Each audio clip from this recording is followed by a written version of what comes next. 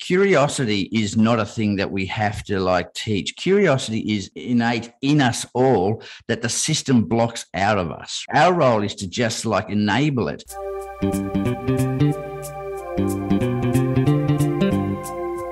Hello and welcome to the Innovative Mindset Podcast. I'm your host, Isolde Trachtenberg. On the show, I interview peak-performing innovators in the creative, social impact, and earth conservation spaces who are working to change the world. This episode is brought to you by Brain FM, which combines the best of music and neuroscience to help you relax, focus, meditate, and even sleep. And if you're liking the show, I would love it if you'd buy me a coffee at buymeacoffee.com/IsoldeT. See the show notes for details. And now, let's get on with the show.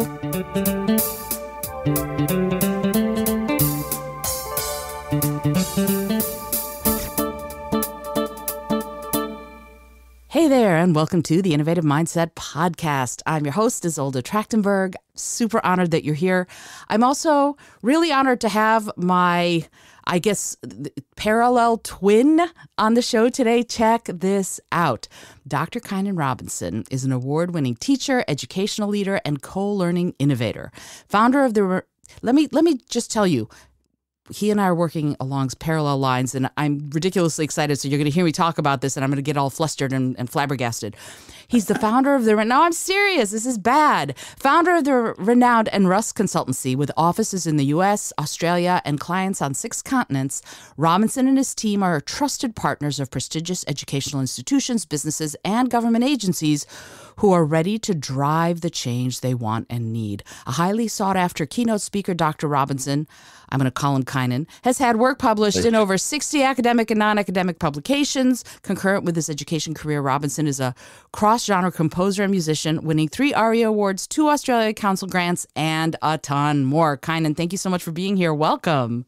Thank you. It's good to be here. Oh, my goodness. Okay, so I have many questions. Yeah. And I'm just gonna start with what got you here. What got you to the point where you went, you know what?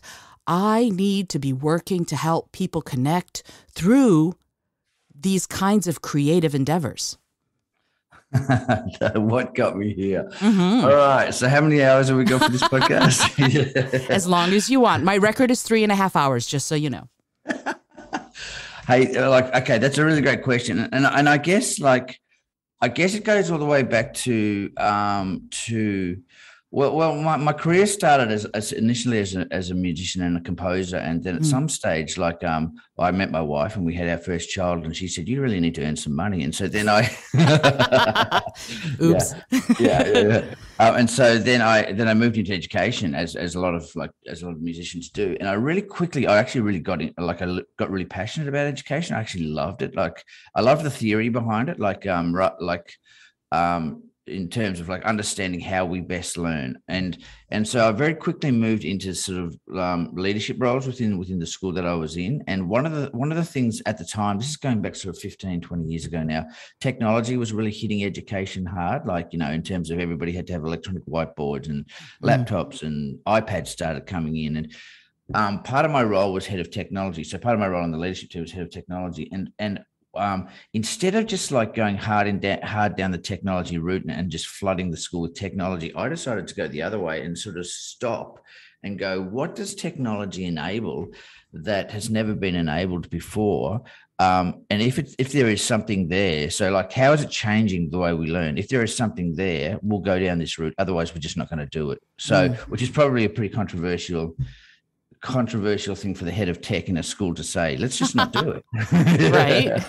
And so my head of school at the time, so I was 2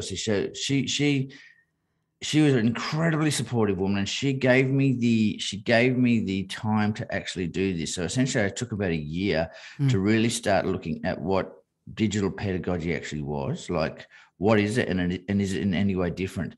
And then when you start really looking at technology, what's the greatest technology that we have? It's language, right? Language is our greatest technology because it's allowing us to communicate. And so the language is essentially changing, and it was changing through because of the internet. So then I figured okay, so MacBooks aren't that interesting. iPads aren't that interesting. The iPhone's not that interesting. The internet actually is the most interesting of all technologies. And what is the internet? This is especially back in those days where it wasn't so controlled as it is now.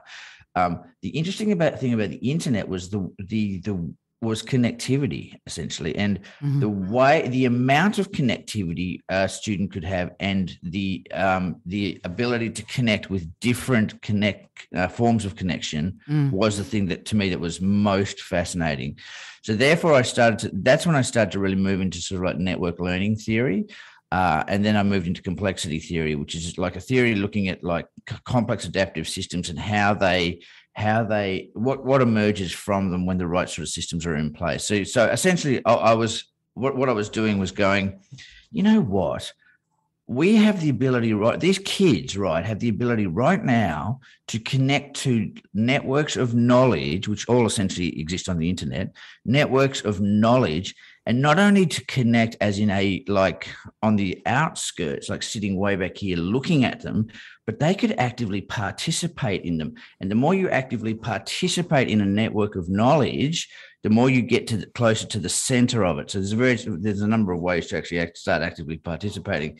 And the closer you get to the center of this network of knowledge, you're actually participating in the creation of new knowledge. So then I started thinking, so our students could actually be creators of new knowledge rather than sort of passive receivers of outdated content. Wouldn't that be an exciting thing to do? So that's really when I started to move into like understanding how we could potentially change the way we do education to acknowledge that kind of learning, if that makes sense. Mm-hmm. So given that, the irony of this is I started looking at out of school learning and in school learning, and out of school learning, they're already doing this. Like, they're already through, whether they're already connecting to these sort of networks and this is going back, remember, 15 years ago. So imagine what they're doing now.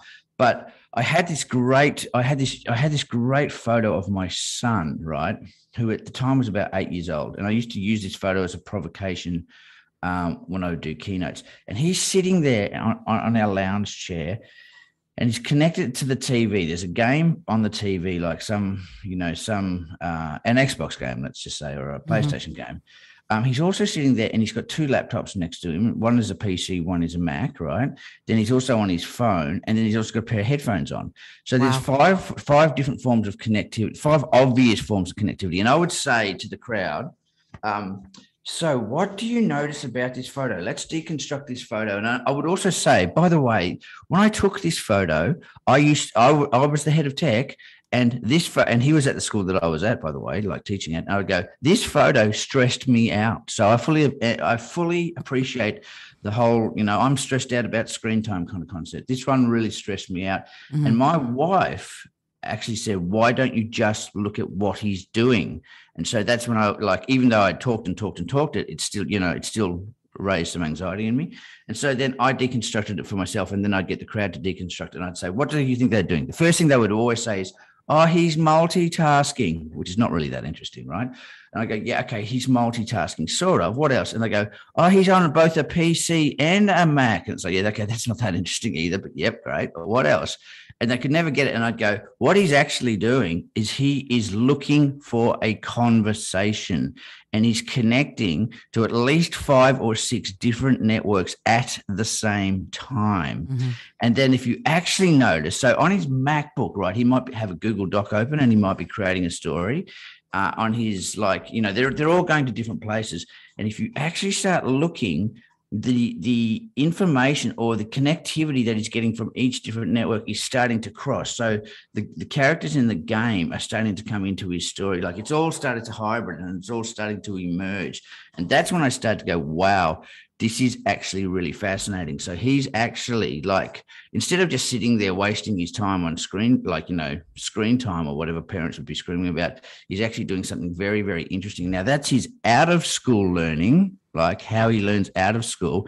And then we stick him in school, and we take all of that away from him, and we go, let's teach him about historical famous dates, or classic whatever we do in school nonsense. And that's when I started to go, oh my goodness, there's actually something here which is really fascinating in terms of how he's learning. That's kind of how it started for me. Where it goes into creativity is then when you push that, we then pushed that into in his school. So, and this is a long-winded answer, I'm sorry, but no long-winded answers. This is terrific. Keep going. Yeah. So then I started going really pushing down this theory of like, okay, this is how learning actually happens. It learns through connection. So learning happens through connection. Creativity actually happens through connection. It's all about connection. It's all about connectivity. Learning, how we connect, how we learn, and how we change is all through connectivity. The more you increase the connectivity and the type of connectivity, the more it influences those other things. So one of the final things I did at that school, which then turned into my PhD dissertation, is I did a project which involved Minecraft, the game Minecraft. Mm-hmm.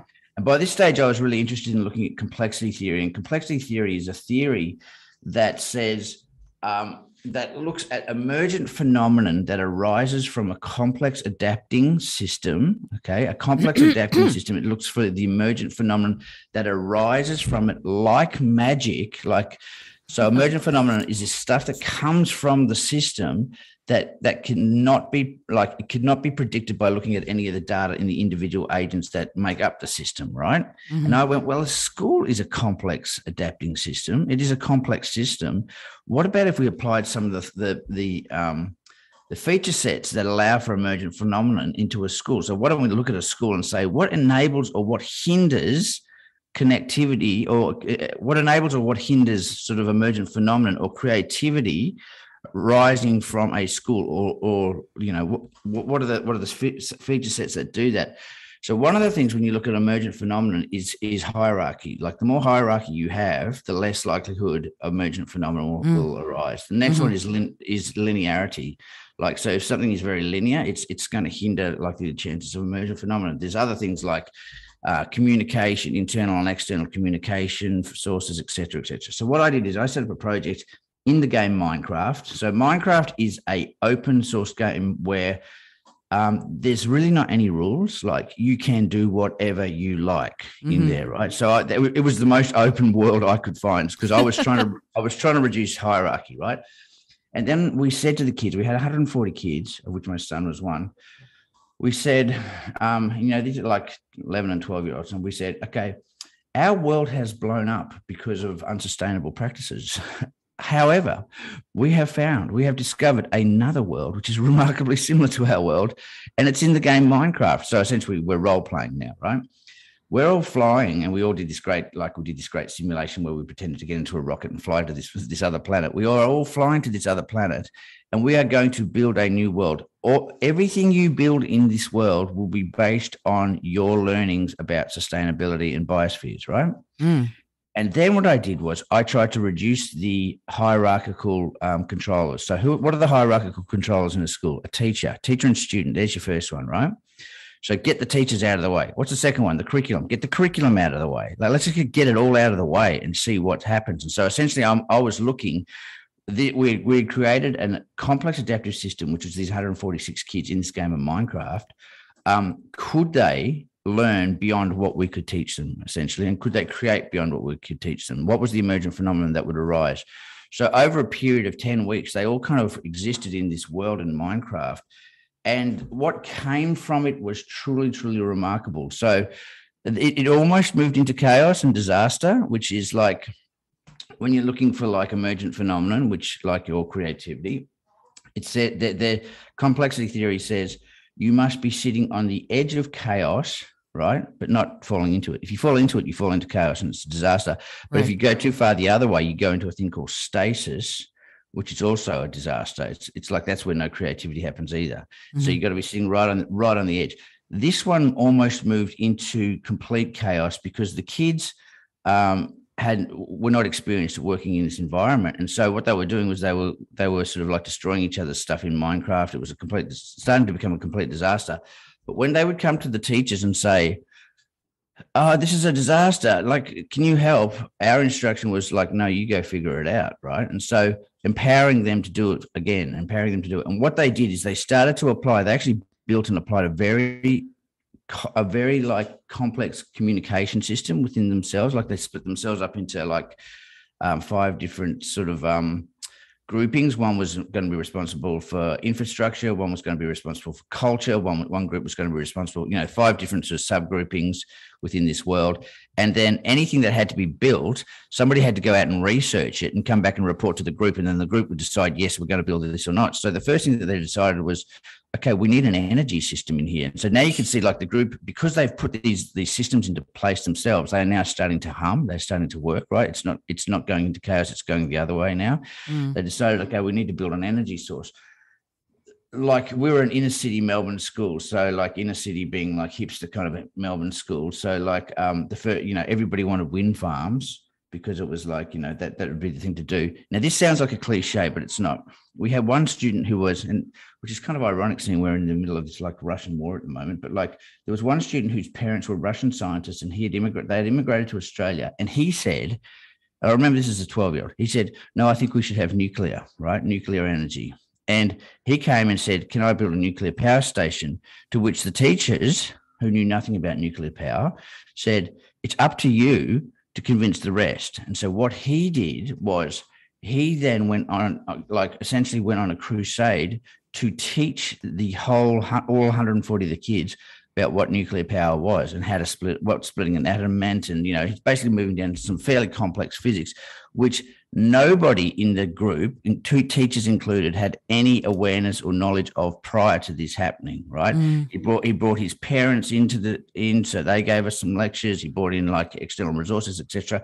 And so that is an example of emergent phenomenon right there in terms of like the group was starting to teach itself well beyond the capacity of any of the data of the individuals prior to the commencement of the group. And there's so many stories of that sort of stuff happening. The group voted him down and we built wind farms.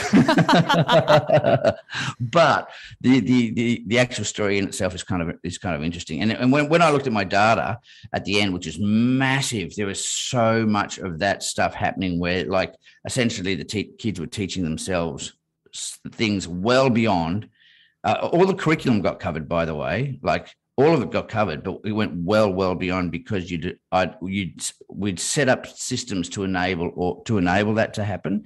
So from that, I then went and took all of that and then looked at a school and said, what is it that enables this kind of, now what I'm doing is redefining creativity. It's not being an individual experience, but rather it's a collective experience. It's a collective process, right? It's not an individual experience. Mm-hmm. So when you look at it like that, you can then look at systems like schools, or you can look at systems like organizations and go, what have they got within them that either hinder it, like what feature sets or what structural things have they got in place that hinder or enable collective creativity?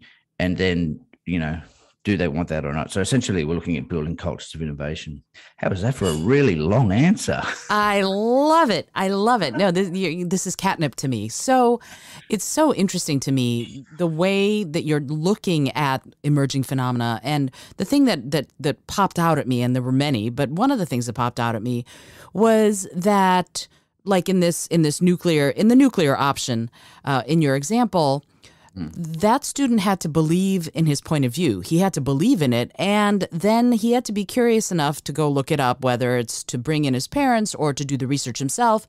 And then the other kids had to evaluate what he did. So can you talk a little bit about that, about how what your data said and how you managed that? Or did the kids manage it all themselves? Yeah, they managed it all themselves. It was really fascinating. But so my role was, or our role as teachers, and then to shift a school to this kind of way of thinking takes kind of quite a few years, by the way, to do it. And so I've been working in leadership for a few years to train how to think this way, because our schooling system is set up in a reductionist way, which is completely diametrically opposed to this way of thinking, essentially. Right. Reductionism sort of always drilling down for the answer, while this is like looking for emergent phenomenon. What we did is we set up so two data sets we had. One was the Minecraft server itself.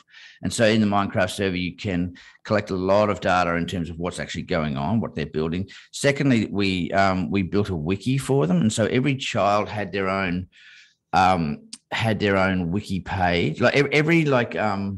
Every district, they called them. So the industrial district or the cultural district had their own page. And then running off that main page, sort of like a Christmas tree, running off that main page, every child linked to that district had their own sub pages. And so all of their learnings were going into the wiki. And so like a wiki, like everybody can see everybody else's work, Mm-hmm. and then everybody can comment into everybody else's work. And then also everybody can actually go into everybody else's work and make changes as necessary. So it was applying that kind of way of thinking. And in that, what you're doing there is you're moving away again from like the individual kind of like understanding of learning, where teacher stands at front of the class, delivers a whole bunch of outdated, boring content. You're an empty vessel that are meant to just open your neck and get the stuff poured down your throat. Mm-hmm. And then your work, which is just like, so look at the way they do maths, like repeating sums over and over and over again for the hope that you'll learn some sort of process or algorithm. Your work sits in a book, right, that nobody else sees. Sometimes the teacher sees it, and some to provide feedback, sometimes, but not at point of need. Usually it's like 2 or 3 weeks after you've written the essay or whatever it is. So it's sort of meaningless feedback. But basically it all just sits in your head in that book.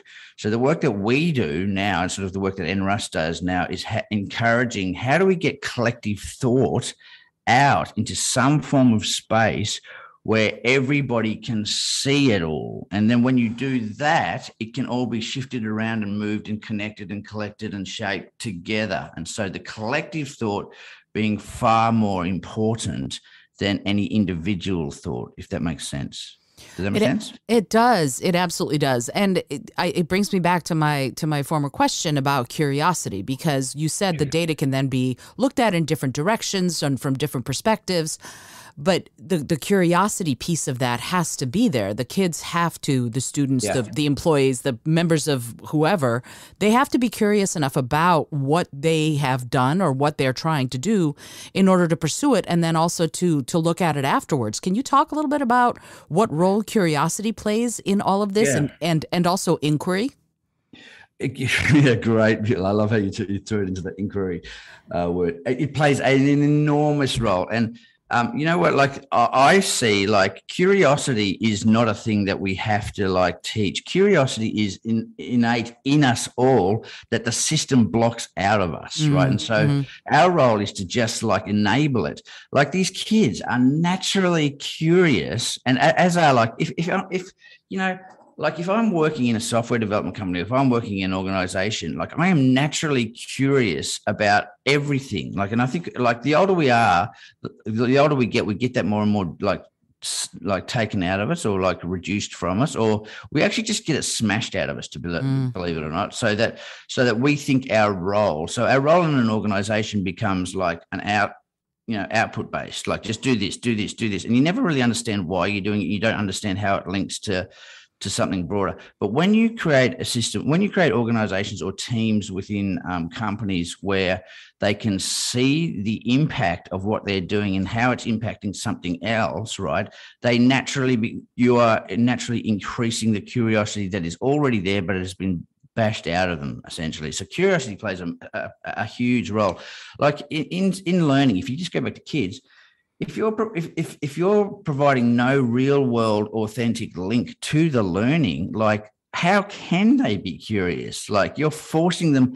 It's like the way I was taught maths back in the bad old days, which still exists today. Right. Like where you're just learning a series of like algorithms and you're just repeating them over and over and over again, but you cannot see the link to the real world, right?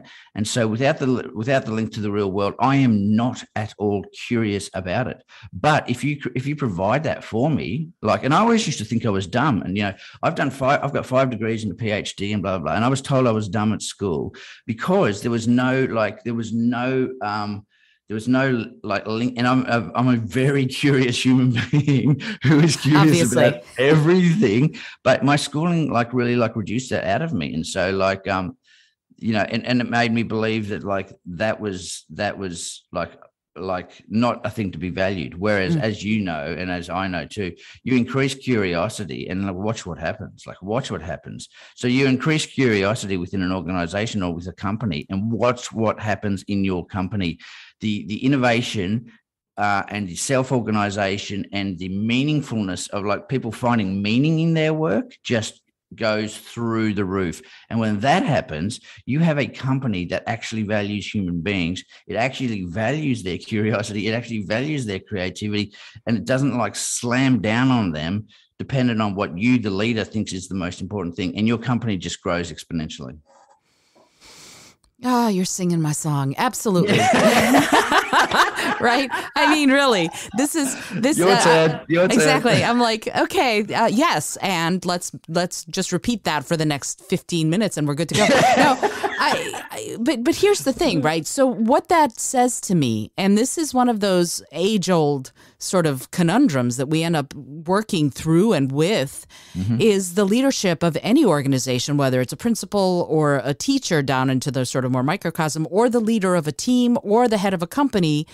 They have to change their mindset. I mean, that's why this podcast is called The Innovative Mindset, is because they need to change their mindset in order for some of this stuff to flourish, right? You're talking about complex group theory, yay, but that doesn't get to happen unless the leadership of all of these different entities is open-minded enough to go, let's try it. So what are your strategies when you walk into a new company or a new school or a new organization?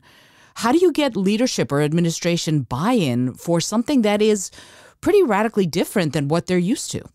Great, really great question. And you know what?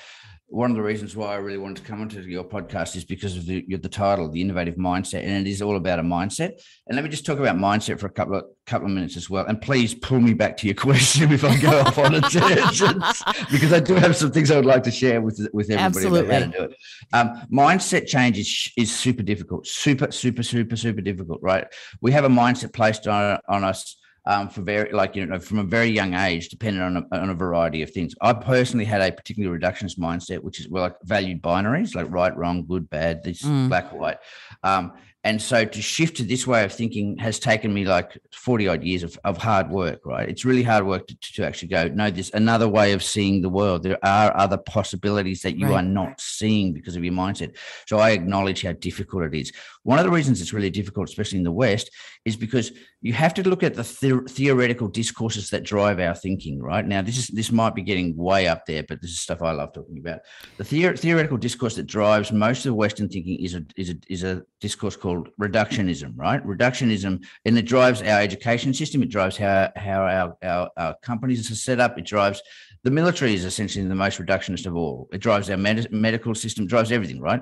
Where it's looking for an answer, and it says that to find the answer, drill down, and you will find the answer. There it is, right there. Okay. Now, this reductionist thinking hits us in the age of enlightenment when we essentially start naming and categorizing everything. Okay. And I'm not critiquing it. I'm not saying it's right or wrong. It just is. It just is, right? But it doesn't mean it is the only thing. There is complexity as a mindset is another thing that's sweeping through. So when you look at and it's causing a lot of tension right now in the West. It's the thing that I think is causing the most amount of tension, and it really is causing a lot of tension in the education system. So complexity is the complete opposite, right? Where it is doing what I was just talking about before. And you can see in industry, so when we talk about agile ways of thinking or agile approaches to software development, right, that is drawing from a different mindset. Okay. And so, but not being able to understand the theoretical drives of both of those discourses, you can get very, very lost in it. And that's why a lot of educators are lost right now, because they go, we don't know what to do, because there's all this stuff about pushing towards inquiry, but there's this other thing about just pushing towards reading, writing and math. And that's the clash. And so understanding some of that discourse theory is really key. It's really key to help people go, this is what's actually predetermining the way I think. Now, mindset shift, when it comes to how we work, right? So the way I'm talking about is the way of possibility, not predictability, right? And so and it's abstract. It is very abstract. I totally acknowledge that. The only way you can learn this, you can't learn this from listening to this podcast, by the way, because it's just abstract concepts that you're hearing right now. The only way you can learn this is through experience, right? Sure. Through experience. And so it's through experience that we learn together. And so a lot of the work that we do is quite often we'll be with an organization and they'll just know that they need to change something, and they'll just bring us in and they'll go, why don't we just do 3 or 4 days here or there? It's like, okay, let's do that. And so we'll come in and we will give them an experience, like working in this kind of environment, where what will generally happen is they will initially go through a period of ambiguity and confusion. And I'll say that's completely fine. Like, it's not a bad thing that you're feeling overwhelmed and, whatever. And then there will be this point of synthesis, right? So we might run them through a design thinking process, because design thinking is it's a particularly good process, and like to help them shift mindsets, because design thinking really values like the collective. It really values like it doesn't value the individual, and it values like the concepts of creativity coming from the collective. The first piece of design thinking is what we would call discovery or immersion, right? In discovery and immersion, if we immerse, say, like a school into itself, right, or an organization into itself, all this stuff starts coming out. And if you're good at facilitating this stuff, right, you are allowing, you've created a non-hierarchical structure within the team that you've put together. So you might have like senior leadership in that team, you might have junior staff, you might have like students, you might have whatever. They're all in this team together, but you've created an environment that's non-hierarchical. Mm-hmm. So all of their voices are valued. Now, it takes a particular skill to do that, right? And it takes, but it is possible. You move really quickly and you do it. And then you start immersing them deeply. And all of this stuff just starts coming out, right?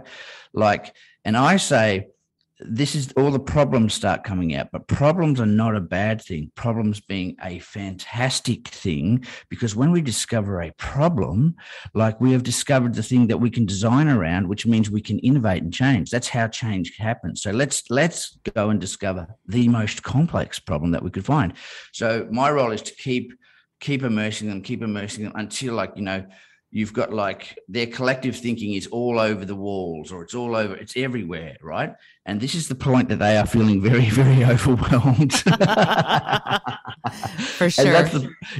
And then it's my role, or my team's role, to know when they, just before they get too overwhelmed, to go, now we need to start synthesizing it. And when you synthesize, what you're doing is you're getting them to collectively group and theme.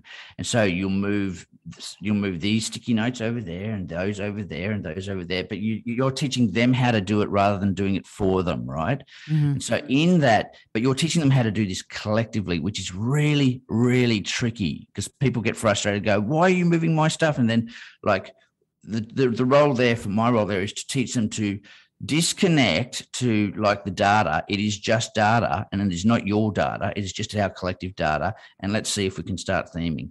Over a period of time, they'll learn how to do it. And suddenly they start seeing all these themes emerging that they could not see before, because they're doing it collectively, right? And then you get them to do it again, get them to do it again, until finally they've got to this point where it is very, very clear. And they go, oh, that's the problem I want to work on, or that's the problem we want to work on as a team. And we never saw that before, right? And that's the moment, that is the moment where they have had a mindset shift, and they now see the world completely differently. And I have had in many, many, many workshops, be that senior board, working with senior boards of major corporations, or whoever, it doesn't really matter. Quite often they burst into tears in that moment, right? And they go, I now see the world completely differently. And what they're seeing is the ability to create collectively and work on something collectively. And they're seeing the world from a collective creativity perspective. That's how you shift mindsets. Yikes. All right. Wow. And yes, I do still want to come back to that original question of how you get the buy-in from the leadership. I do want to come back to that, and we will. But there's something that you said that I really want to touch on, and that is, to me, that sense of ownership shifting, right? Mm-hmm. This is my perspective, this is my data point. What are you messing with it for? And to me, when I work with my clients, I talk about sort of becoming aware and curious and asking the questions like, what is your reason for doing that? Yes. And seeing what those reasons are. When you have that kind of ownership transfer, if you will, transformation maybe from the individual to the collective, what are the processes that you see people going through, and what results do you see them come to? What ideas do you see them come to once they've done that? Yeah, let's deal with the ideas. So the ideas are transformational, and so that's really what I'm interested in, transformational change, right? Mm-hmm, And because I believe, the values of my company are connect, learn, create, change. Connect. It's all about connectivity. Increase the type and the amount of connectivity. Learn. We learn collectively. Create. We create collectively. Change. It all leads to change. These things are not for. They're not for individual concepts. They're all interwoven, and they affect each other, right? But change, and then I always say, because you know what change is? It's life. It's called life. It's just called life. And let's have more life. Life, please. Yeah. So transformational change means more life. And so that's the results are. The results are when you do this, and please, I've just lost the start of your question again. You're really good at asking these questions that just make me go. But the results are the difference between the way our organization does it and a lot of other organizations, and I anticipate that you do it in a similar way to us, is we won't come in and do the data gathering and data analysis and leave you with a big pile of notes saying, here's your problem, here's how you should fix it, right?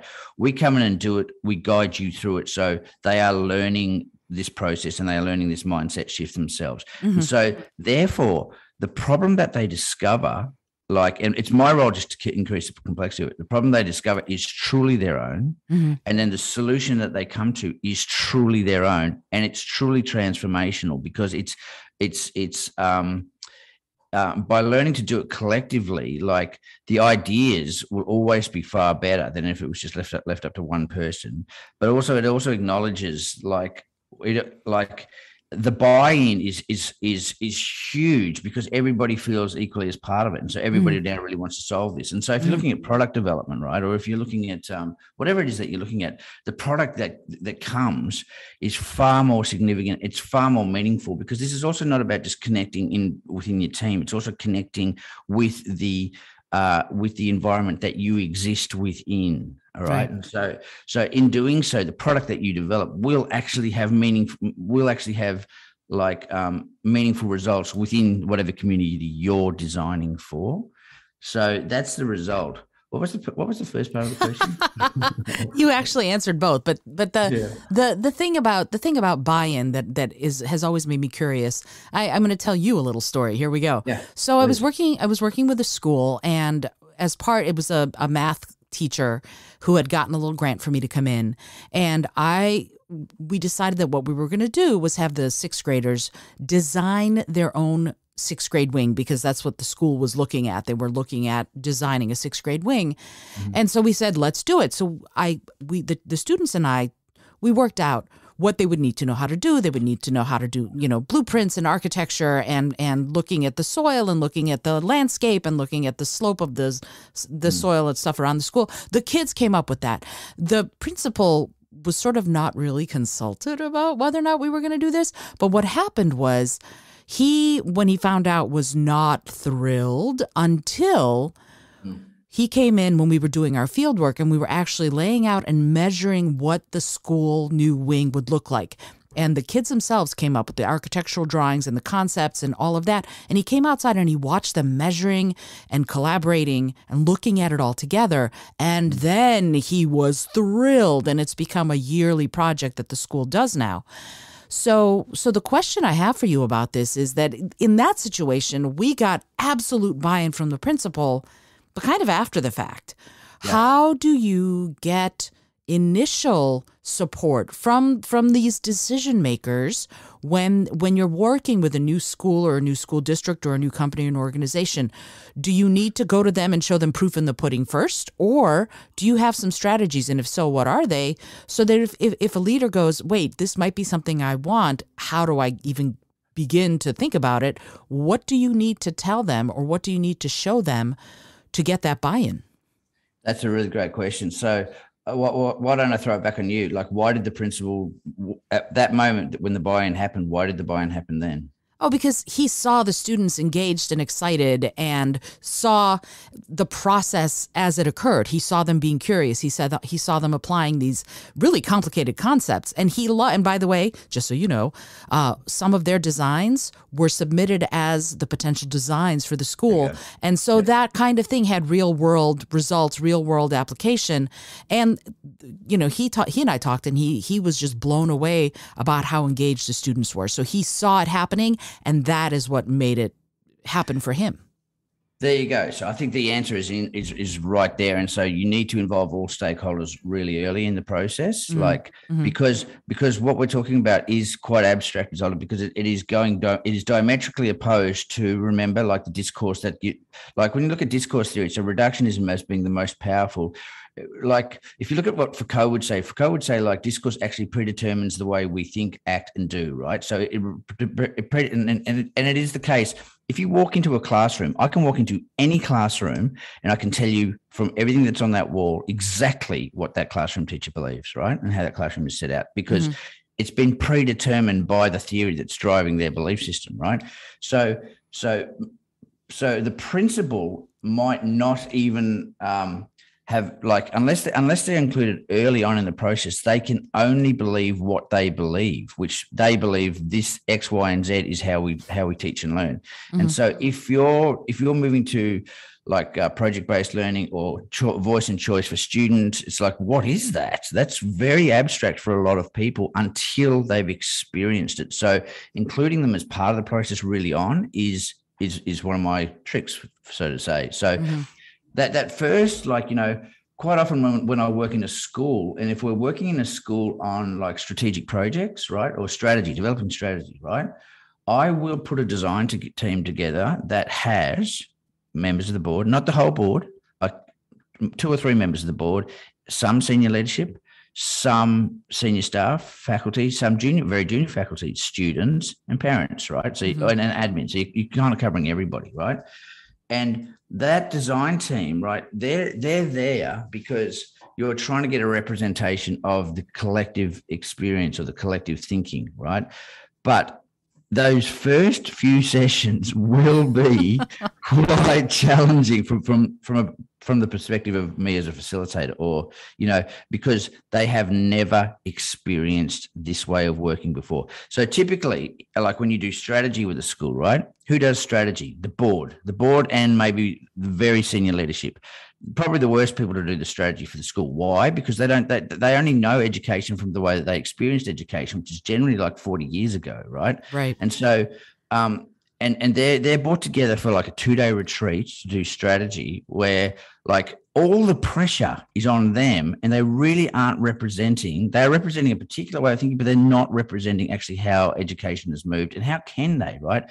So when you change it to this format where the board will be represented, but the pressure is not on them to come up with a strategy, you get increased buy-in, you get increased activity, but you also get an increased completion of tasks. So when you look at like the traditional ways of doing strategy, like 20 to 25% of strategic projects actually get completed, and then 75% don't in the normal way of doing strategy. And so the normal way of doing strategy is the board do it every 3 to 5 years.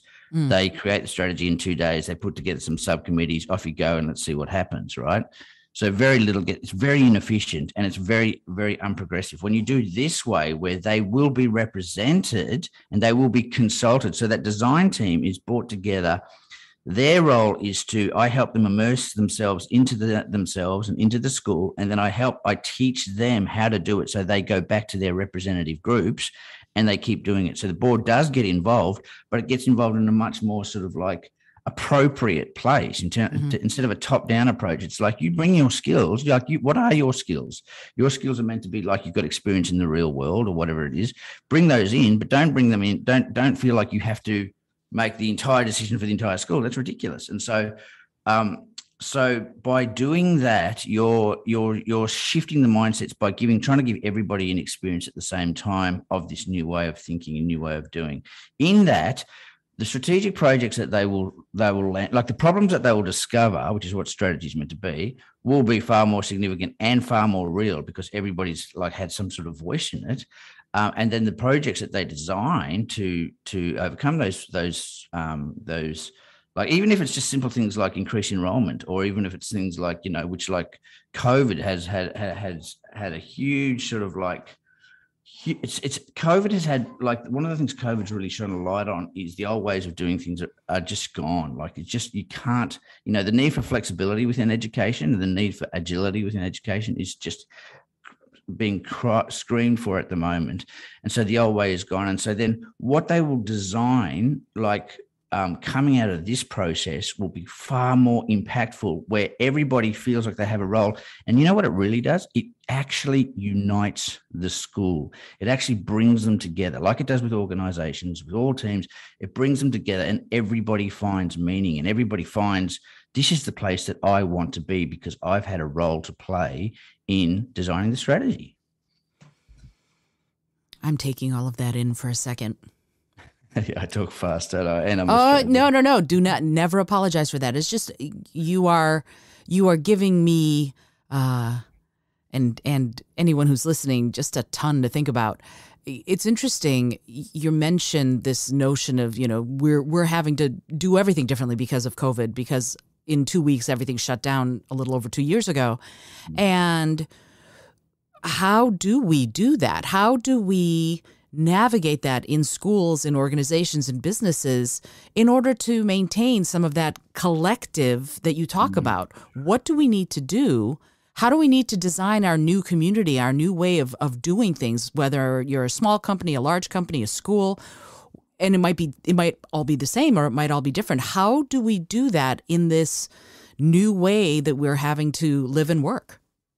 Yeah, we do it like consciously. But that is a really great question. And so let me talk about like the COVID situation with schools. So prior to COVID, we worked with a number of schools here in the States. And one of the problems that came up, which they could not see previously to our work, was like the disconnection between like stakeholders within the school. Okay, schools are quite isolated places, but they think that they have a sense of community, but they really don't. Mm-hmm. They work in silos. So those silos might be departmental silos, or they might be the silo of teacher student, right? Mm-hmm. And so in those silos, like with one particular school, I'll give you an example. I won't name the names, but whatever. Like, we've done some extensive work, and this is a really courageous and brave school, and they were really pushing into like, yeah, we want to be innovative. We need to change. What does that mean? And so they brought us in. One of the problems we found was like all teachers teach, right? And because they want a relationship with the students, right? It's key to why you take that job on. It's like part of the role. And they all think that they have great relationships. When we went out and actually like tested that, we found the complete opposite was the case, in terms of like most of the students were highly stressed. They're all on anxiety medication. They're all on, they want the teachers to like them, but they think the teachers hate them, this kind of stuff, which is typical to pretty much every school, right?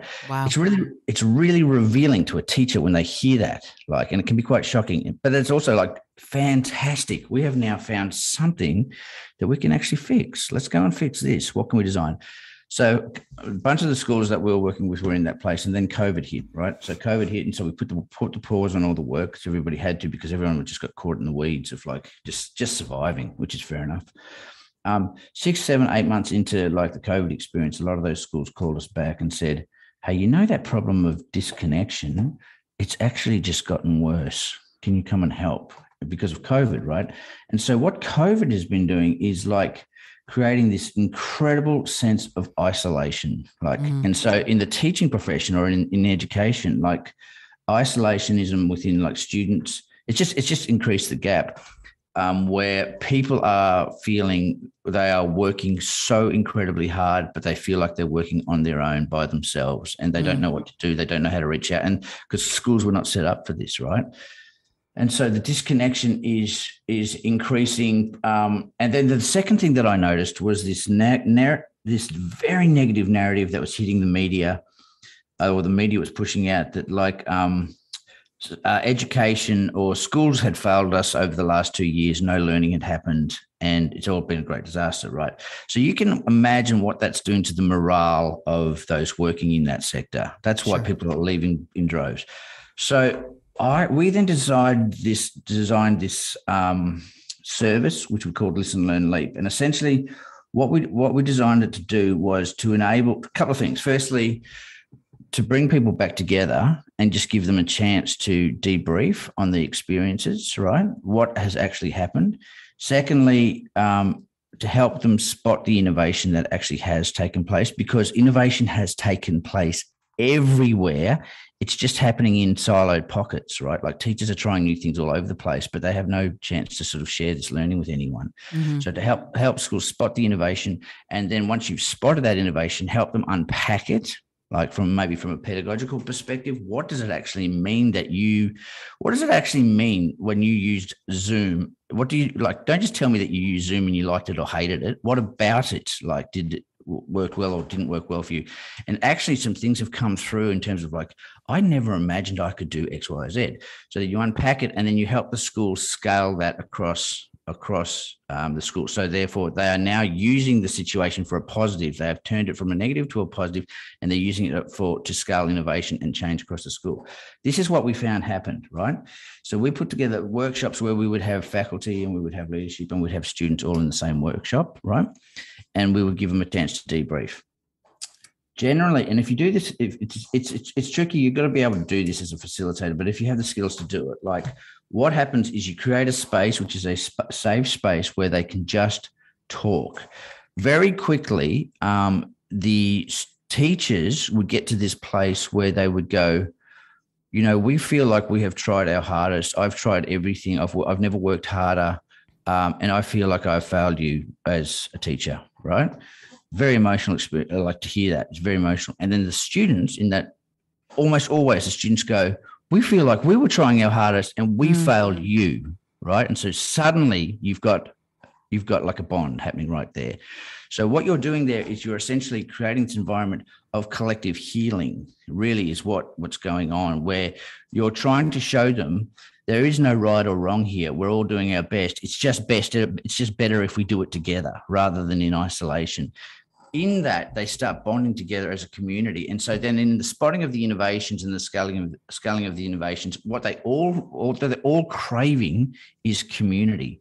They actually want their school to be a community. But what you're allowing them to do now is consciously create the community that they want rather than having it created before them, which is what's always happened in the past. Like you just believe school is a community, but is it really a community? So now you're actually consciously becoming aware of like, this is what I need from this place. And so it's the same as in workspaces. Why do we go to work? I don't go to work to get a paycheck. We go to work to connect and consciously create the communities that we want. When you do that, the morale in the schools just goes from one of complete negativity to complete re-engagement, to where people have rediscovered their passion for why you do this job in the first place, which is about the connectivity. And so when that happens, the learning goes through the roof. If you want to just measure like how much learning happens from a quantifiable perspective, it goes through the roof, because people now are operating on this, like they feel like they have a voice again. It's a really powerful program that we've got going with schools all around the world. That's amazing. I love it. And I love that notion of the community is what encourages and empowers the engagement. I think it's so, yeah. I mean, I'm a little speechless, and it's my job not to be speechless. So let me bring myself up. Well, I'd like to hear some of your stories. You did this too. Well, have me on your podcast, and I'll be delighted to share. No, but but what's interesting though, and speaking of community, to me, community it's no longer, and hasn't been for some time, just a classroom or just your local community. It's worldwide. So for example, when I did for many years, I worked for an environmental education program at NASA, and one of the things that I always wanted to do was create collaborations with schools that lived completely different parts of the world. A school that lives in Argentina might do a collaboration with a school that lives in the USA, or one that is in Melbourne might work with one that is in Cape Town, South Africa, right? So, and then they could do the science together, they come up with the research together, and they worked on the collaboration together, these students. And so when we're doing that, when we're talking about this notion of community, it's changed. The internet has changed it, but even your son working with 5 different ways of connecting, all of that is it's morphing now, it's transforming now into something even bigger. What's your vision for that? What do you imagine? Because I love playing what if and imagine if. What might be happening here, and how can we best really work with it to make sure that we're moving into the new future in a really creative, community-based way? My vision is a global mindset shift that embraces complexity and moves from reductionism. And done.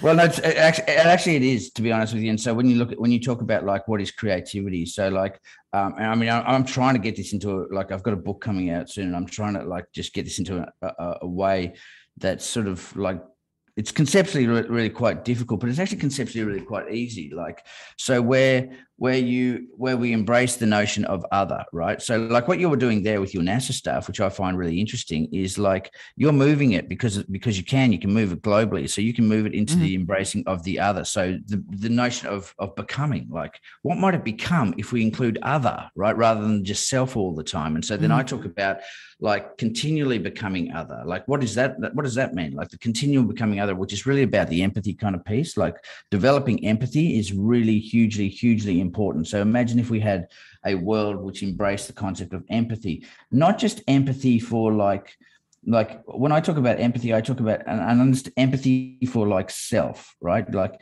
empathy for self, to like look at all the things that in me that are actually stopping me hearing you, Isola, because I talk a lot too.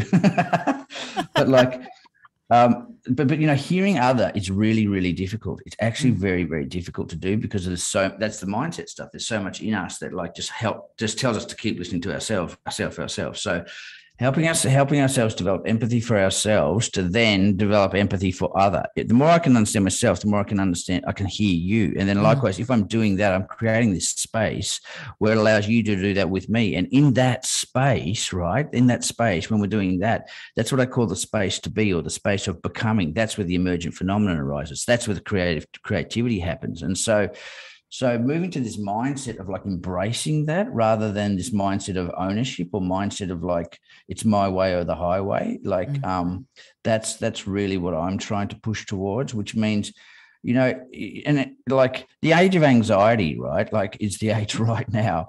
Where's anxiety come from? Anxiety comes from the old way of doing things where it's like self compared to what? Self compared to other, self compared to other, rather than like understanding of self to shift self to connect with other.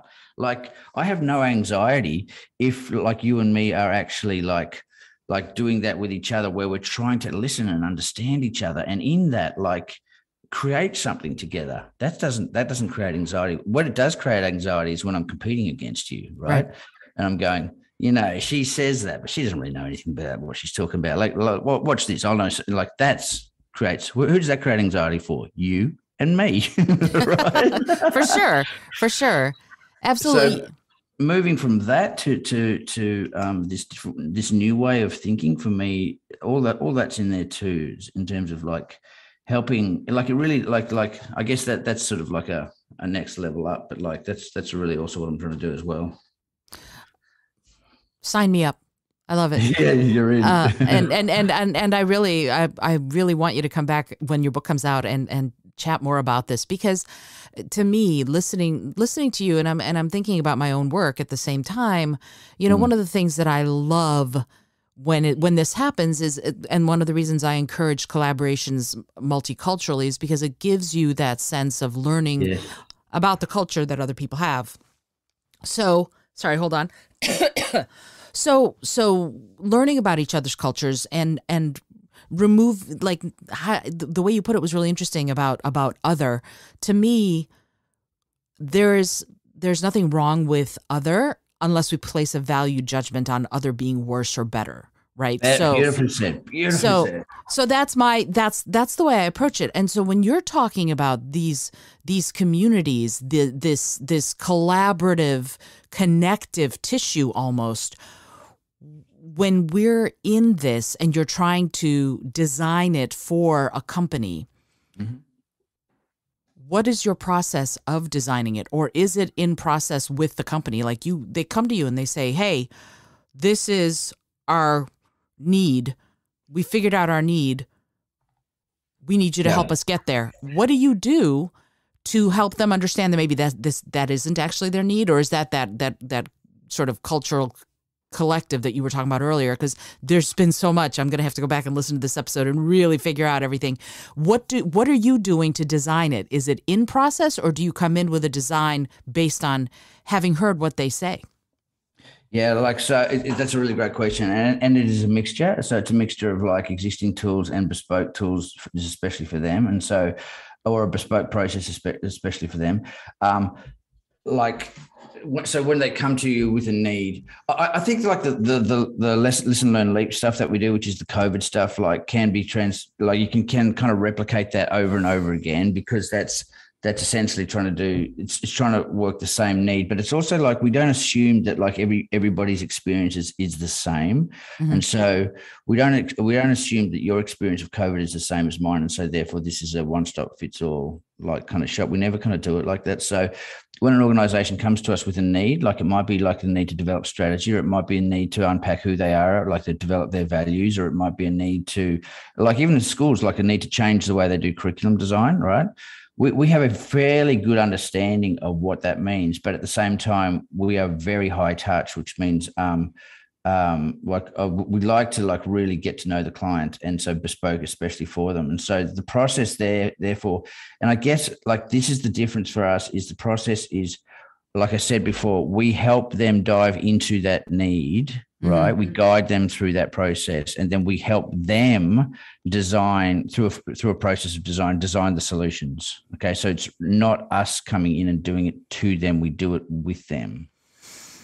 I love that. That's good. Yay. Again, your words are coming out of, no, my thoughts are coming out of your mouth. Yes, yeah. Absolutely. So, speaking of creative and inspiration, you and I share another facet of our lives, and that we're both musicians and composers. And I'd love to pivot just a little bit for the last couple of minutes of this, and ask you a little bit about that. About you said earlier on that your wife said, "Okay, it's time to make money. You need to do something else." But you're a musician, you're a composer. Can you talk a little bit about being a musician and composer, and how that influenced you moving into education? What parts of that did you take into the work you're doing now? Yeah, that's a great question. And I really should take that story back about my wife. She really didn't do that to me. There's no one more creative than her, and she fully encourages that part of my life. And it is a hugely important part of my life, and actually almost like a second career, which I can imagine is the same for you. What I took from that is a couple of things. Firstly, I'm a jazz musician primarily. Like mm-hmm. That's how I started. So like I did, studied degree in jazz improvisation. Jazz music is all about listening. Like it really, really is all about listening, and it's about developing your voice. But it's like you develop your voice within context. It's always in context, and so a jazz musician who does not listen is like the worst musician, the worst performer on the stage. They can be blasting away with the most amazing, like fast, high solos, but if it's not connected, it's like they're creating animosity on stage, and like then that's energy that the crowd's going to hear, and so they're really like, it's not so it's all about learning how to listen, which means it's all about like learning how to create, and create collectively. Like the greatest jazz is like, if you look at like Miles Davis's quintets, where it's like with Herbie and like, that band, it is a collective spontaneous creativity that is happening in real time, and it is about deep listening. And so that's essentially the core of what we do at our work as well, in terms of, those schools that we're talking about, like who are transforming and creating the community they want to create. we help them become the listening school, to listen to each other. When we listen, rather than telling, we listen. And when we listen, all this stuff comes out. So that's one of the things that really learned how to, that's really helped me. The second one is the ability to self-organize, like, so self-organizing teams. So that's essentially what jazz musicians are. And like, where you can get onto stage, and many, many times in my career, I've walked onto a stage and you're introducing yourself to the other musicians on stage as you're about to do the concert. You know, hi, g'day, my name's Kynan. Yep. Well, okay, what are we playing tonight? Okay, it's African music. Okay, off we go. Like, you know, so you kind of have a baseline understanding of the genre, but you're really having to create and self-organize on stage very, very quickly. And so jazz musicians are particularly good at that. They're also particularly good at like just connecting beyond, like, it doesn't really matter if you're a 16-year-old or a 70-year-old, like, we need to connect right now on a stage. And so it moves beyond, you know, the musicians are particularly good at connecting with humanity in that way, which is something I really took. The other thing that I really took is the composer aspect. When I started teaching, right, like as a music teacher, I decided, you know what, like, these kids get 1 hour a week of music if they're lucky. Why the heck would I teach them notation? Like, most music courses are about teaching them ta, ti, ti, ta, quaver, you know, crotchet, quaver. Like, why would I teach them that? So I decided to flip the whole thing and turned it into a compositional class. And so from like, and I was working with an elementary school at the time. And so essentially you're empowering them to be composers, just like most, you know, we value children's drawings and children's pictures, but we don't value their musical compositions. And so I moved it into this place of like just teaching them how to be composers, which means teaching them how to create, how to use their ears, and how to put sound together, essentially, is what you're doing, right? And then what was really interesting is there's always this point where they go, you know, where they're getting quite sophisticated at it, and they can create 2, 3, 4 part harmony. They can create rhythm parts. They can create, you know, they've got it all down. I've never mentioned notation once. There's always this point where they go, hey, I'd really like to write this down so that we could perform it again maybe tomorrow. I can remember how to do it. And it's like, yeah, go write it down, figure out a system yourself. And then they'll go and try and invent a system of notation. And then they'll always get stumped on something. And you can walk over and you can go, why don't you try this? And then you introduce some traditional notation to them, right? Which is like, let's use some quarter notes and some, you know, eighth notes and blah, blah, blah. And they always go, oh, this is awesome. How come nobody's ever thought of this before? Which is suddenly like that, the notation has real meaning for them. So it's in time, right? And they have instantly learnt traditional notation. Like, they've instantly learnt it. Like, and if it, like, it's taken like 10 seconds rather than like the laborious sort of lessons they might have got before. So in doing that, like what I was trying to do for them was like empower them into being like, empower their voice. And you know what I found really interesting after like that particular program, which I sort of worked at for about 7 years. By the time like I got to my 7th year, the kids who had started as 6-year-olds who are now like 12-year-olds or 13-year-olds, right? In a 40-minute lesson, they could compose something which had like ABA, maybe like so 3 parts or 2 parts repeating. It would have rhythmic parts to it. It would have melody. It would have like counterpart written into it, etc. At a level of sophistication far higher than I could get my university students to compose at, which is really fascinating, do you reckon? Because all I had done was empower them from a young age. That's all I'd done, like nothing much else. But that's how fast they could learn. Whereas the kids who had gone through a traditional system, and then I'd hit them at university and had to start teaching them composition, it took them so much time to get to that place because they were really intimidated by composition. Yeah. And, you know, it's interesting. Daniel Coyle, I don't know if you've read The Culture Code. He talks in the very beginning of that book all about he gave spaghetti, marshmallows, and a couple of other things to a bunch of kids, like 5-year-olds, a bunch of engineers, and a bunch of MBA students. And he said, okay, go make the tallest structure you can out of these materials.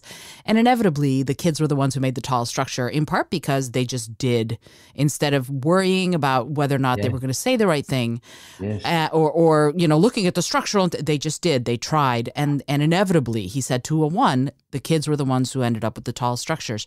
And so one of the things that, in listening to what you're saying, I'm thinking, at least some of this is they had the need, and then that traditional notation became the application that they, became the support system to their creativity, which I think is wonderful.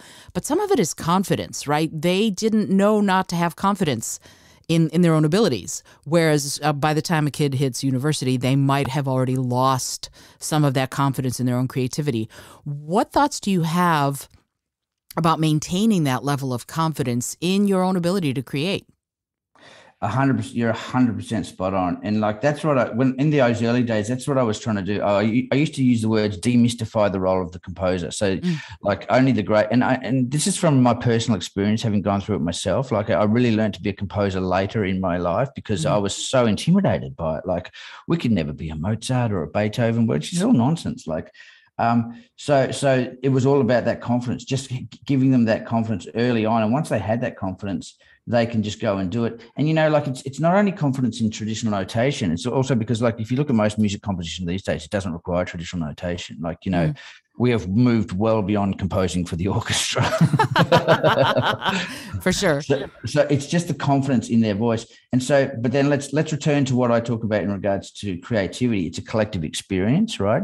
So the confidence is finding their way in a team to collectively contribute in a meaningful way. That's the confidence. Mm-hmm. So once again, like not thinking my idea, I own it.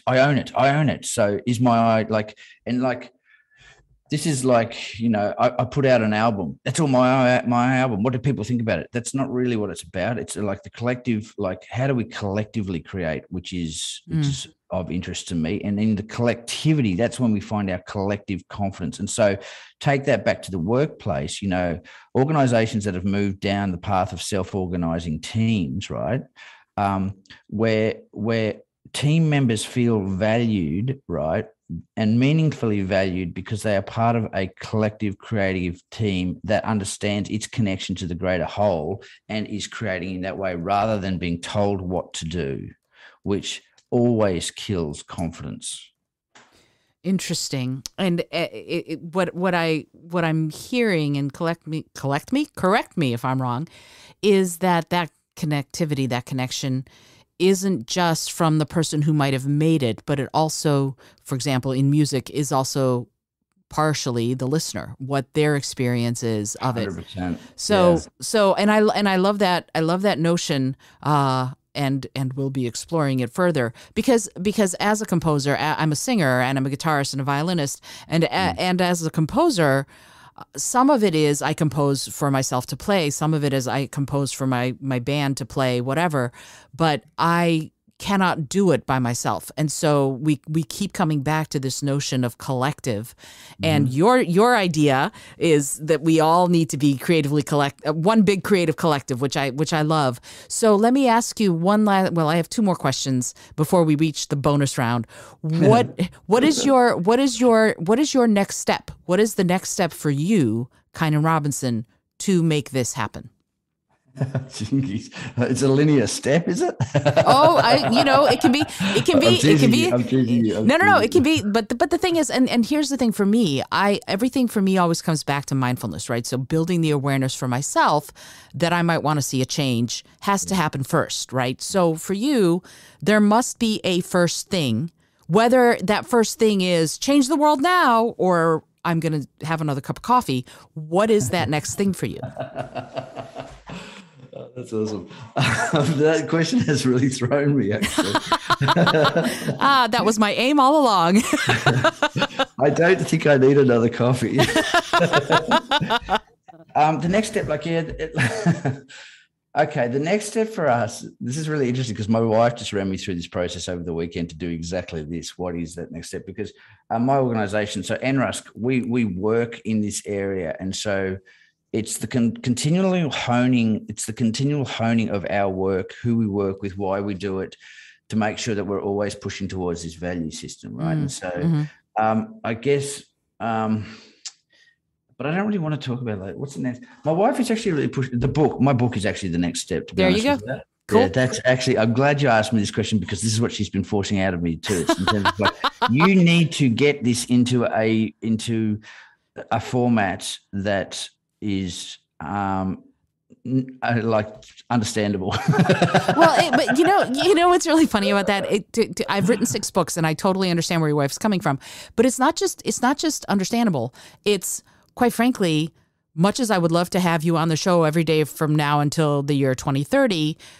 You can't do that, right? You're one person in these ideas right now, even though you have a collective that works with you. So to me, getting it in that kind of format allows more people to have access to your ideas. And that to me is the value of this, is more people will get to understand your thinking and your processes. So yay. Yeah. And I am right in the middle of it. And it is, I got to tell you, it's I'm finding it really, really difficult. So like it's essentially finished, but then it's like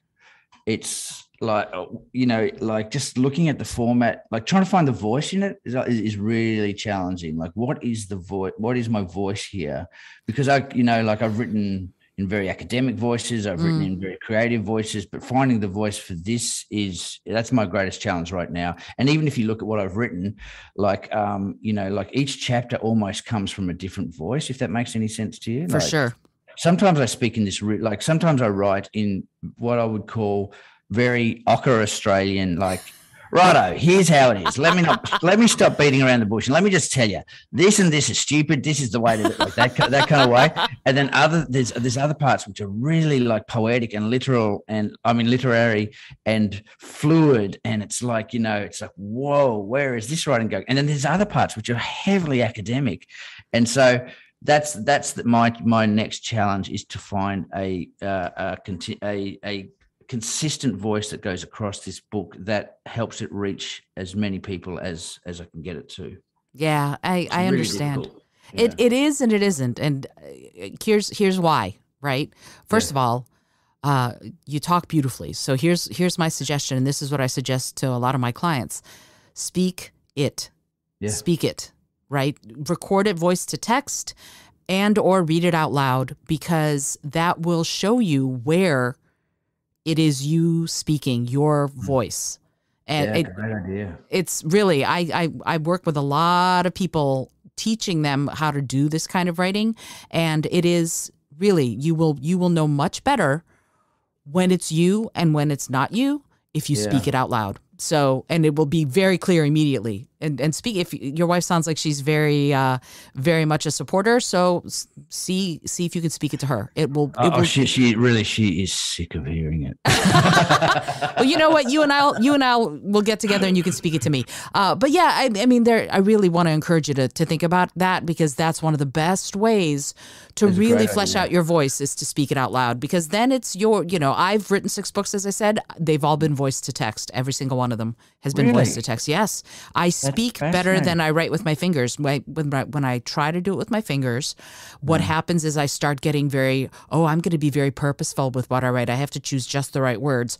Yeah. Which becomes too careful. So to get myself to stop being too careful, I say it. And once I say it, then I edit it. But it changes everything. And I have a dear friend who recently passed away, but she was at the NPR, National Public Radio here in the USA, the books editor, and that was one of her biggest pieces of advice for everybody, is speak your work. You will find what works and what doesn't very easily.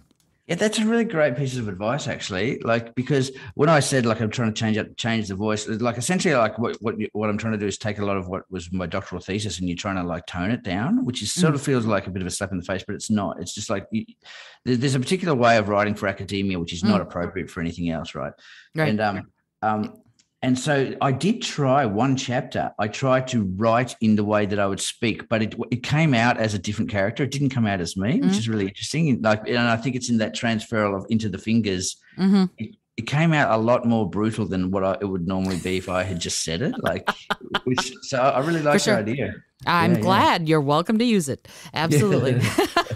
So it sounds like you and I could spend the next 6 hours chatting, but I know you have your own life to get back to. So I'm going to ask you, before we head to the bonus round in a minute, I'm going to ask you. I'm so nervous about this bonus round. It won't be that bad, I promise. So, but I have one question that I ask everybody who comes on the show, and it's a silly question, but I find that it can get some really profound answers.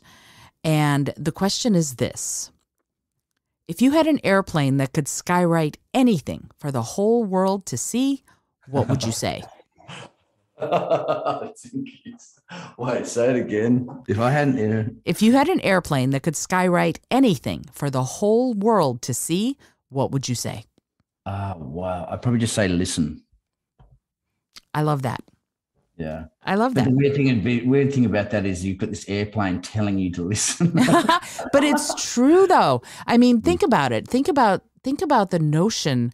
Your point is well taken. Listening is everything. It really is. It leaves you so much opportunity to imagine and to learn and to soak things up and to see things from new perspectives. How can anything be better than that? I love that.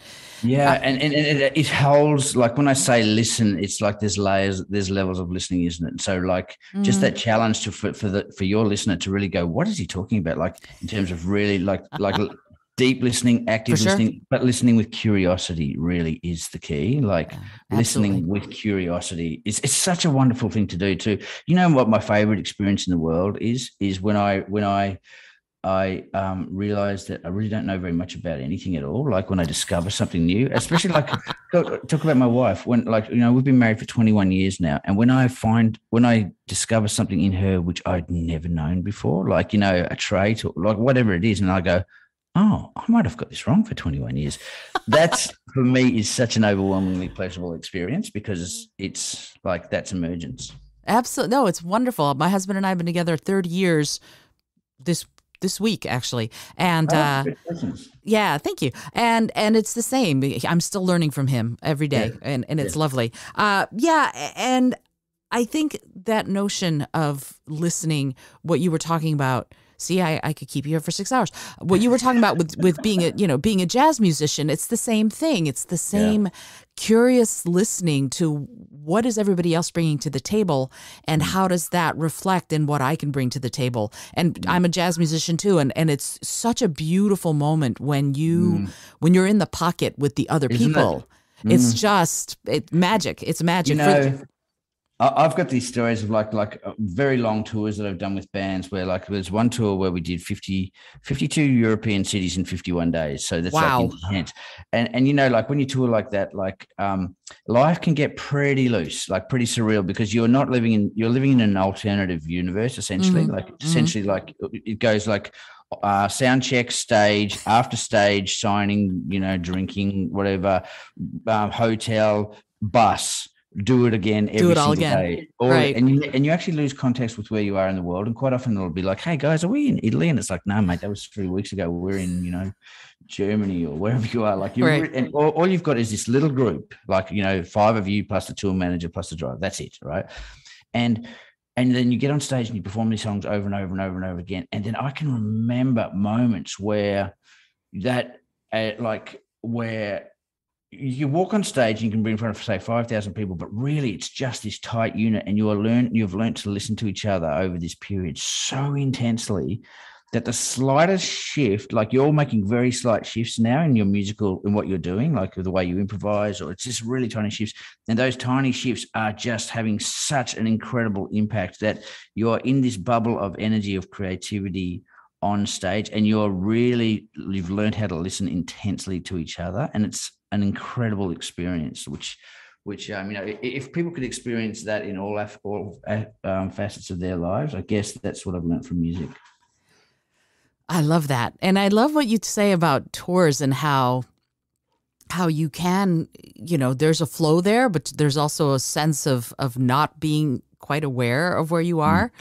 What are your touchstones in that way? And before I let you go, I know, see, many things, because I would love it if people want to find out more about NRUSC and also about you personally. I'd love to, I know people learn differently and all this stuff's going to be in the show notes, but would you mind just going through your socials? And also I'd like to talk a little bit about hotel corridors and what those mean to you. I was wondering if you'd pick that up.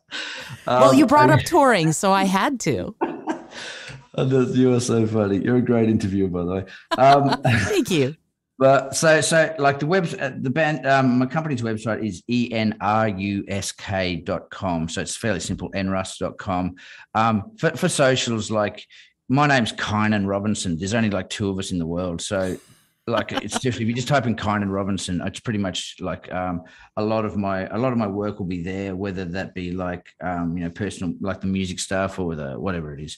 It's really easy to find. But like, please do reach out. Like, and the easiest way to reach out is like info@nrus.com. Like, I've done a few podcasts where people just go, hey, you know what? Like, what you're talking about, it's really, really fascinating. And I'd like to just talk about this part a little bit more. I'm very happy to get on calls and just talk to people as well and hear their opinions and stuff. So do reach out at info@nrus.com. Hotel corridors. Okay. Where this came from. So this is on my personal socials. So my personal Instagram, which will just be Kynan Robinson's Instagram. And I really need to set it up its own site, is like, when I was touring a lot, so going back over 20 years now, generally I found like what people would do, what musicians tend to do, is they tend to take photos of themselves on stage, right? Because they're trying to connect back to the real world and say, this is what I do with my life, but they're somewhere in the world. And so they'll take a photo of themselves on stage. And what they're generally doing is showing off that, hey, I'm a cool musician and look how big the crowd is, right? That's really what's going on a lot of the time. And so I thought I'd go a completely different way with it, where I thought, like, you know what? The thing about touring is it is so repetitive, right? It is so repetitive. But in that repetition, there is always difference. So I thought I would start by just showing the people that I was the hotel corridor of wherever I was in the world, right? And from a hotel corridor, you can tell an awful lot. Like, you can actually tell a lot about the hotel. You can tell a lot about like the level of touring we're doing, depending on how nice or how horrible the hotel is. You can just tell an awful lot. And so I just started doing it. And it's also one of those things, like I really like art that kind of like repeats. So like I really like Rothko. Like Rothko is a sort of like a repetitive art form. Like, his art is essentially the same thing every time, but it has completely a lot of difference. And in doing that, like I must have taken now about like 10,000 hotel corridor photos. Wow. Which has, so it's sort of moved from its original intent to like just show people that I was on tour to like, there's something in what I'm trying to do. It's kind of hard to articulate actually, but it is also a way of connecting. Now, what happened from it is I have like people from all over the world who send me hotel corridor photos. Wow. Quite seriously, who like go, hey, Kynan, I was thinking of you, like, so it started off as friends, like they're in hotels. And so they're having some sort of experience themselves. And all they do is they don't send me their tourist shots or whatever. They just go, hey, Kynan, like normally they wouldn't have even connected with me, right? But they go, hey, Kynan, I was just thinking of you. And here's the shot of the hotel corridor I'm in. And so it opens a dialogue of some sort that might not have happened before. And then it's also opened up to like people all over the world who I don't know. Like it has its own sort of sub community going around it now, that of people who either send it in to me. Sometimes I put them up. I put up other people's hotels, but it's just a way of them connecting and wanting to talk, which is really fascinating. I love it. I love it. And it's interesting. I've never thought of putting that as its own thing, but I do. I work in a lot of hotels, and I take pictures of sort of my green room, if there is one, where I got ready. I will often take pictures of that because it's always interesting. The preparation for before you go on stage it's a fascinating process. So I have a lot of appreciation for you doing that. That's fantastic. I am so grateful, Kynan, that you took the time to chat with me. And I know we're going to come back in a second and do the bonus round of questions.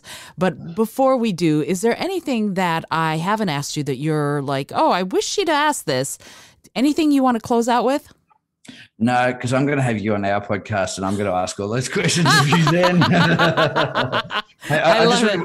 I want to say thanks because, like, I think people like yourself like do a really valuable service. Some of this stuff can be really contentious, and people like, when you talk in these ways, like, especially when we look at like discourse theory, like people can really rile up and go, what a load of nonsense, and then can really attack. And so the more that we can support each other in this way of thinking, I think is super important. I couldn't agree more. And this is what pushes the boundaries. This is what lets us grow and stretch and get curious. And that's, prime directive for me if you're a Star Trek nerd. So I am not. No. Anyway, so yeah, I mean, because curiosity to me is the driving force of so much and allows us to really explore. And I think that that's awesome. Once again, this is Kynan Robinson, who has been so kind to come on the show and talk about some of these incredibly fascinating topics. I am Isolde Trachtenberg. I am your host. I hope that you enjoyed the show. If you did, do me a favor, let me know, drop a line, see if you have any questions. You can contact Kynan from all of the various places in the show notes. Until next time, this is Isolde Trachtenberg reminding you to be bold, be creative, and most of all, be kind. Yeah.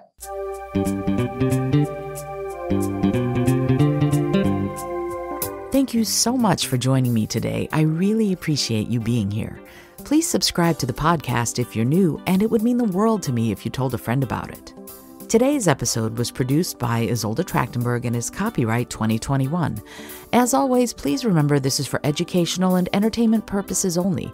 Past performance does not guarantee future results, although we can always hope. Until next time, remember to be bold, be creative, and most of all, be kind.